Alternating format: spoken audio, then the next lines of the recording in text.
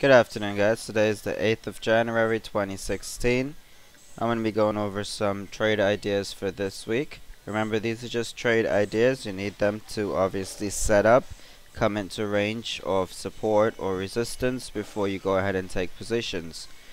First on the list for this week is Weight Watchers. Obviously, we know that the chart had an explosive move this week. The chart have retraced, sitting right above the 200 SMA at this point. For me, ideally, I would even like if it comes back into this range and retest this downtrend breakout line. So that'll put you obviously somewhere closer to about 1160 or so on a nice pullback for a retest of that trend line, and then I'd try some on the long side. The chart does have a nice range to it if you can get yourself into an entry. Next on this week's list is Facebook. So we know that money have been rotated into some of these names over here. We do have the chart breaking out of a trend line down here. So what we did have was a tight consolidation range, and the chart now coming right up into this breakout pivot point over here. Puts you within a respectable area, but there's also a gap over here that might get filled. So what I'd like to see is I'd like to see a continuation push into this range, where then I would look for some top and possible resistance areas coming off of this top. So for right now, strong volume, breakout of the downtrend, closing over the 200 SMA. I'm pretty bullish on this one for another continuation move to the upside. HD is the next one that I'm looking at. Chart slowly bleeding off here a little bit. Seems like the chart wants to come back and retest this area here at the 50 EMA and also the 200 SMA.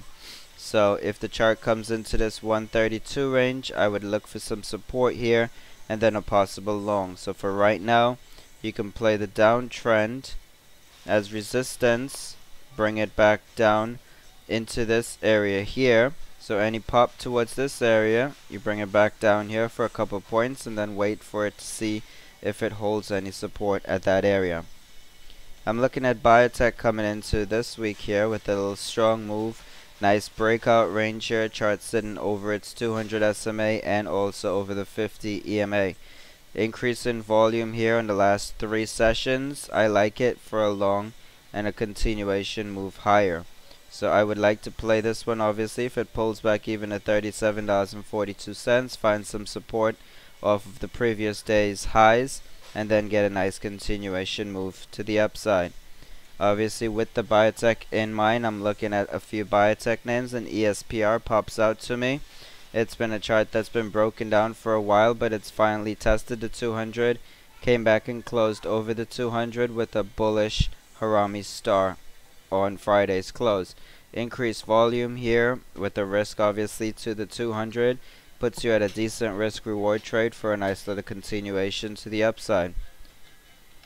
PSX, strong volume sell-off day. Chart broke the swing low area down here, puts you obviously in a nice short opportunity on a retest to this range.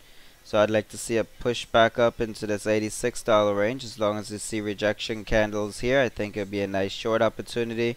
Bring it back down to the 50 EMA, where it should find some support into this range.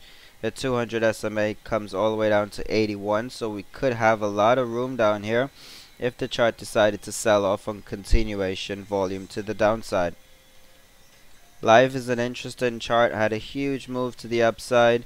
Chart came all the way back to the 50 EMA here. Exuberant selling candle on Friday's session. I do like it for a long into this range. I feel like the chart can hold some support here, and I'd like to be long off of this area here. I did pick a position up on Friday, and so let's see if we can get a continuation move off of that 50 EMA retest. It's also obviously a nice retrace of the entire move. A good fib retrace there.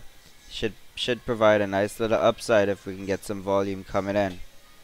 Kellogg's.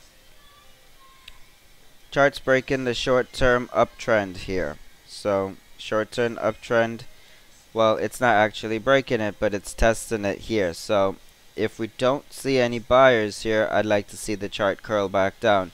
We have seen that the chart shown that it's having problems with the 50 EMA here, so you can use this as a tight little wedge reference.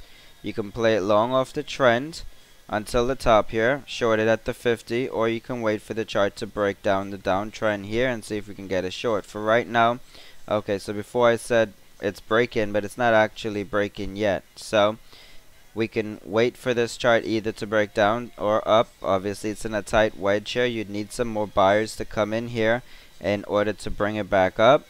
But it's definitely a setup trade for this week. There's a tight little range here, and the chart could have a nice little move either to the upside or the downside.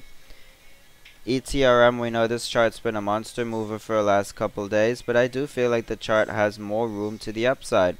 So oddly enough, it's hard for me to pick an area where I think it holds support. But if the chart was to pull back down into this range here, about $7.50, it could be a breakout pivot area that can serve as a support for another move to the upside. I do feel like the chart has more room to the upside, so keep it on a close watch.